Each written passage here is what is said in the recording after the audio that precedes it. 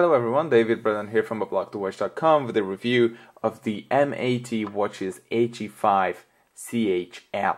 So that's a mouthful right there to begin with, and to unfold the mystery of that name, let's begin with the brand name itself, which is, as you can see here, is MAT. MAT is from the French words mer, air, terre, which is sea, air, and land. I hope I got that right.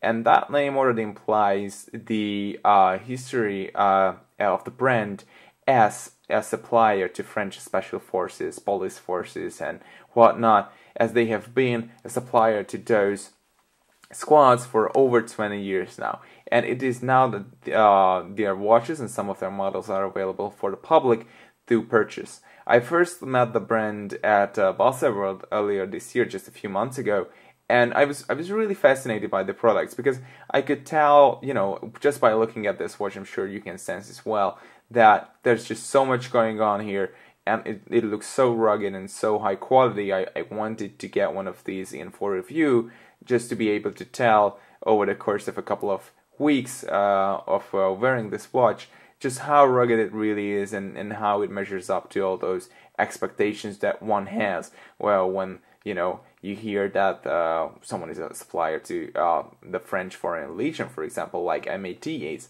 So yeah, this watch is the AG5 from the AG5 collection, and the L in its name, the CHL, the L refers to the fact that it has the pushers on the left hand side, and so it should be worn on the right hand or the right wrist. But actually, as I have met the founder of the brand, he told me that they have created a number of different pieces on special orders for these different squads.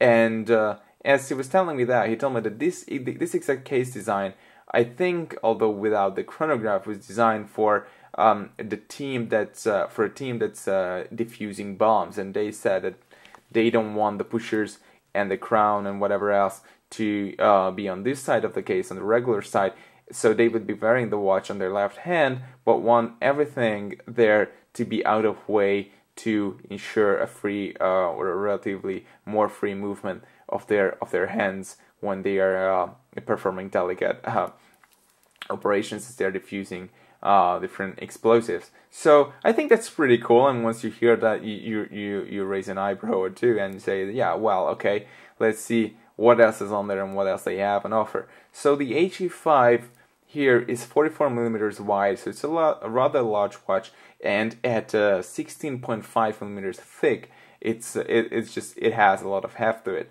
The case is in stainless steel, so it's pretty heavy, and it has a black PVD coating that's been beautifully applied. It's extremely even, and actually it's been doing pretty well against all the abuse. I didn't manage to scratch it somewhere ever so slightly. Yes, I almost fell someplace, and I could feel the watch just hitting the wall a little bit. I was coming down some stairs, and maybe here a little bit I put something on it, but it's nothing major compared to what I was going through right there, just falling up the stairs. So yeah, this is, I guess, probably the best watch to wear when you're falling down a flight of stairs.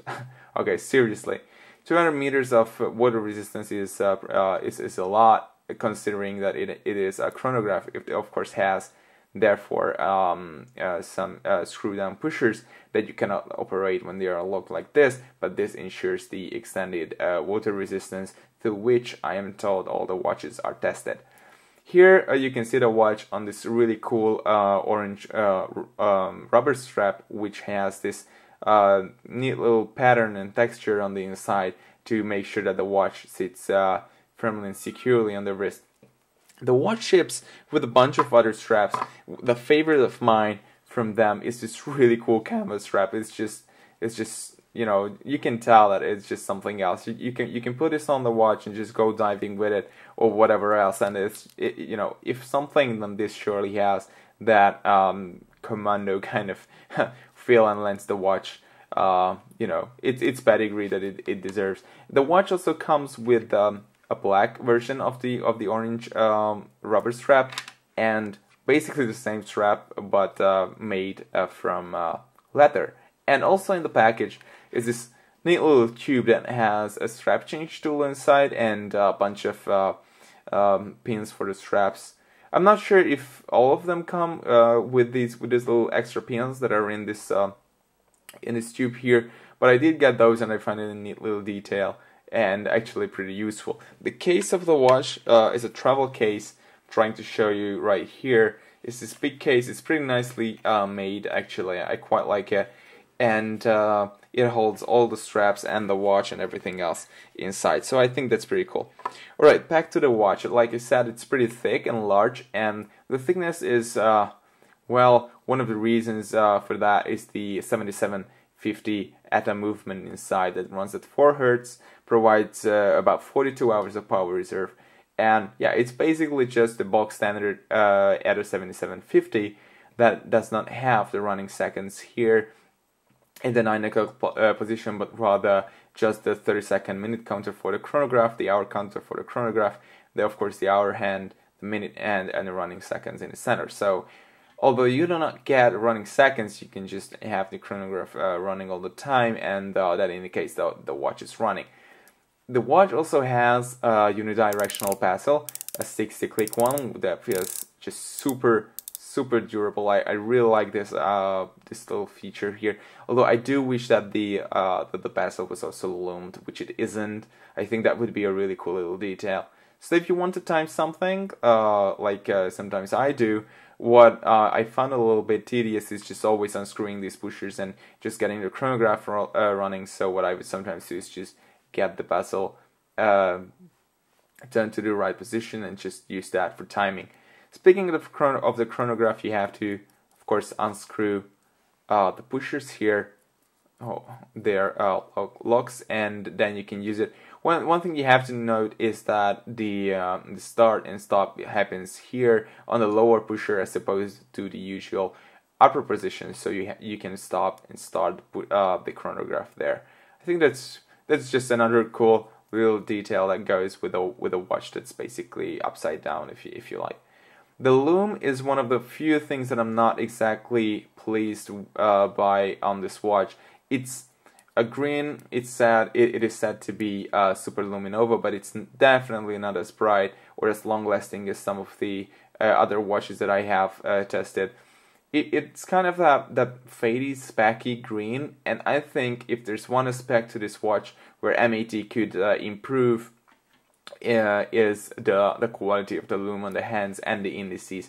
The surfaces are large, which also means that I think a lot more loom or a better quality loom could be applied and just make the dial really pop. Because something when something is said to be designed to be used in very demanding situations, and especially by special forces, you would expect to see excellent loom, and that unfortunately is not exactly the case. Not a big deal. It's really easy to fix, and I hope that they will do that sometime soon. It's not terribly bad, but I feel that it could be better. Nevertheless, the legibility is good. As you can see, the contrast between the hands and especially the large white luminescent areas on there is excellent against the dark dial. The sapphire crystal is over 2 millimeters thick, so it's just super hard. You can hear that.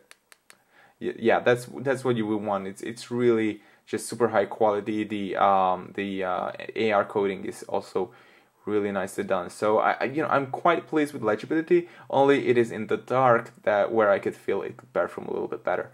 On the wrist, because before I forget it, I've just put it on real quick. You can see that at 44 millimeters wide, it's of course not small at all. It's it's really comfortable for what it is, and given the over 16 millimeter thickness. And also, like you said, I was wearing it on my left hand just because I really enjoy this freedom right here, and I don't really find wearing watches on my right wrist comfortable.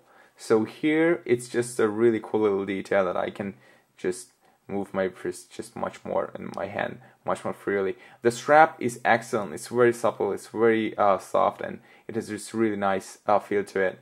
And it smells suspiciously like vanilla. So that's another neat little detail. Price for one of these is $3,150 US, and you can see the full review of the MAT AG5CHL on aBlogtoWatch.com soon. Thanks.